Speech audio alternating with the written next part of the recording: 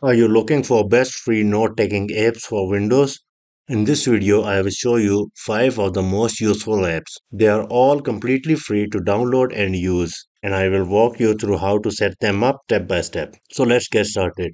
OneNote comes free with Windows 10 and Windows 11, or you can grab it directly from Microsoft Store. Just open it and start creating your notes. It's perfect for students and professionals who want to organize their sections and pages.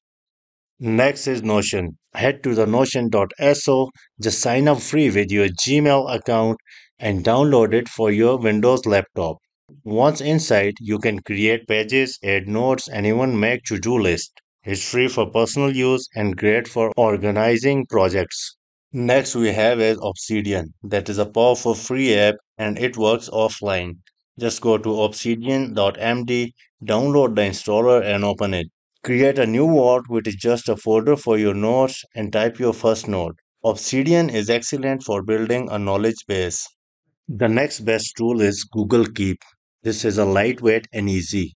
Just open keep.google.com in your browser, log in with your Google account, and you can start writing notes immediately. You can also pin important notes and add reminders.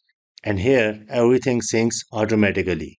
And finally, we have here is Simplenote. Download it from simplenote.com, install it, and sign in with your email. The interface is clean and distraction free. Just create a note and start writing. It's the best choice if you want something minimal and fast.